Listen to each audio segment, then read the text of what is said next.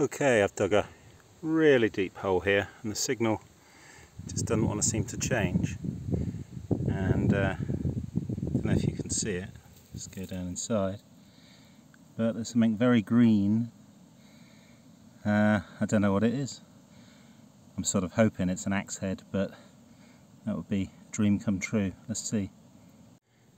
Okay, there's some more revealed down there now, and it's I don't know, it looks like a spearhead, but it's going to be one of those ones that when I dig it out it ends up being a bit off of a tractor or something like that. But I'm shaking a little bit. It's a bit exciting. Let's see what comes out. Okay folks, I think I am shaking now.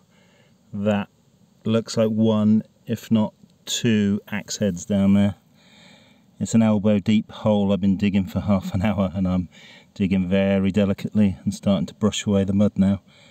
And I hope I'm not wrong, but yeah, I think that's axe heads. Okay, I've got two out and I can see one more in there. Obviously once that one's out I'm going to have another scan with the Equinox and see what we can do. But there's the two, and yeah, and wow, 3 axe heads, that's just amazing. Blown away. Really is my lucky day. It's been my lucky month, I think.